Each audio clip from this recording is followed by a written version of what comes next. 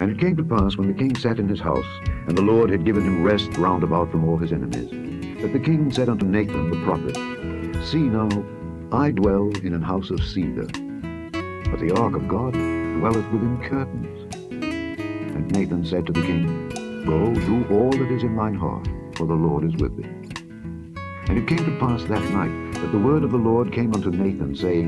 Go and tell my servant David, Thus saith the Lord, Shalt thou build me an house for me to dwell in? Whereas I have not dwelt in any house since the time that I brought up the children of Israel out of Egypt, even to this day, but have walked in a tent and in a tabernacle. In all the places wherein I have walked with all the children of Israel, spake I a word with any of the tribes of Israel, whom I commanded to feed my people Israel, saying, Why build ye not me an house of cedar? Now therefore, so shalt thou say unto my servant David, Thus saith the Lord of hosts,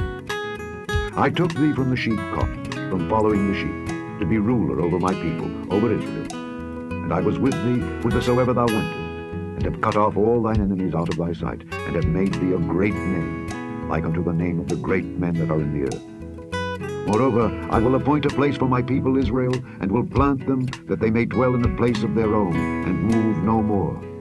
Neither shall the children of wickedness afflict them any more, as before time, and as since the time that I commanded judges to be over my people Israel, and have caused thee to rest from all thine enemies. Also the Lord telleth thee that he will make thee an house. And when thy days be fulfilled, and thou shalt sleep with thy fathers,